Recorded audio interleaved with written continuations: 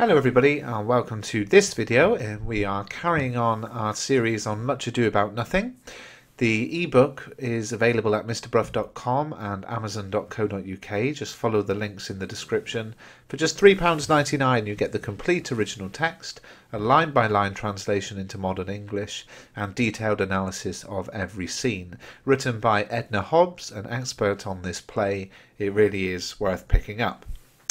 So in the last video we looked at a translation of Act 1, Scene 1, the hilarious back and forth banter between Beatrice and Benedict being the highlight of the scene. And we're going to analyse that scene in this video. To begin with, and we'll do this in each analysis video, let's have a summary of what's actually happened. So there's a messenger who brings Leonardo news that Don Pedro and his soldiers are coming to stay with him. And he reports that one of the noblemen, Count Claudio, has stood out as a brave soldier. Beatrice then questions the messenger about Benedict, all the while insulting him, so that Leonardo explains that there is a merry war between them. And then the men arrive, and Don Pedro praises Leonardo for his hospitality, and he notices Hero and asks whether she is Leonardo's daughter. Benedict uses the opportunity to joke about her legitimacy, using double meanings, and Beatrice sneers that no one's listening to Benedict, which leads to their merry war of words. They trade insults for a while, and then Benedict says he's had enough and he walks away, which leaves Beatrice fuming that he's had the last word as usual.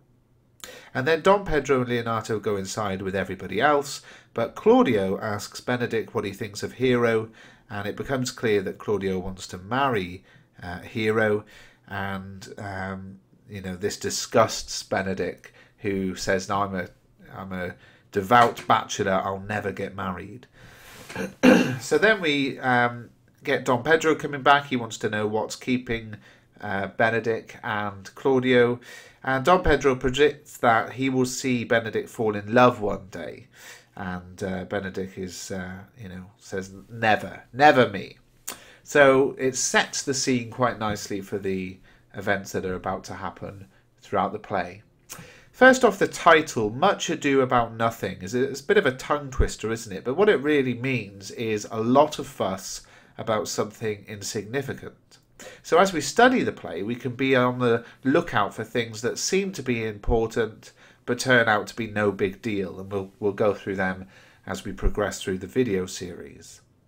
There are other interpretations of the title though. Nothing and noting were apparently homophones in Shakespeare's day, and noting used to be chiefly about gossiping and overhearing things and spreading rumours.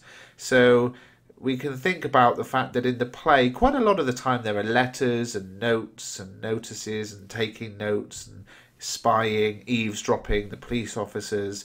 All of this kind of noting is in the foreground of the play. And musical notation is also referred to in Balthazar's speech. Note this before my notes, there's not a note of mine that's worth the noting, as well as the songs and references to music. So there are two possible interpretations of the title. It's important to establish right away the genre. This is a comedy, a romantic comedy, and in scene 1 we see two types of love. We have Claudio, who is everything that an Elizabethan nobleman was meant to be. Honourable, a brave soldier, someone who made his family proud. In fact, his uncle was so delighted by the good reputation Claudio earned that he burst into tears at the news of his valour. Hero is his female counterpart, a wealthy heiress, beautiful and meek. She's hardly said a word so far, just one sentence, and throughout the play she hardly speaks at all, and if you compare her to Beatrice, the amount of dialogue is very minimal.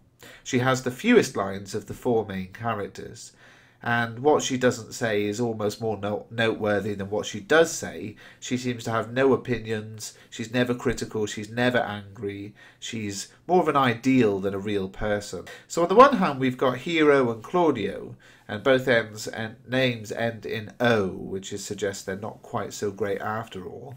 They're supposedly the ideal couple of this fairy tale love, but it's clear that Shakespeare is presenting them in many ways, and we'll see throughout the play, as not the perfect presentation of what love should be. And then we've got Benedict and Beatrice, both names again beginning with a plosive B sound, a B sound. And you see that Hero and Claudio both end in the O, which is quite a weak sound. Beatrice and Benedict both begin with a B, which is quite a strong sound. And they're far from ideal. They're both too opinionated, they're argumentative, they're determined not to be hurt by love, and Beatrice particularly refuses to conform to the role of the obedient companion, which is how women were supposed to behave in that patriarchal society in Elizabethan England. And yet you've got to ask yourself, you know, throughout the play, what is Shakespeare suggesting? And it's very, very clear that he loves Beatrice and Benedict and everything they stand for. A little look at the context then. Shakespeare himself was one of those people like Beatrice and Benedict who didn't conform to the norms of his time when it came to love. Marriage was like a business transaction. We see Claudio asking whether Leonato has a son to check who'll get the money. And Shakespeare should have consulted his father, and then together they would have gone to his younger bride's family, a bit like Don Pedro's going to do for Claudio. But what actually happened was he fell in love with a 26-year-old when he was only 18. Anne Hathaway, and I know that's not his real wife on the screen, but that's the actress who clearly takes her name from Shakespeare's wife. So Anne Hathaway was an independent woman. She lived with her brother. She owned her own land.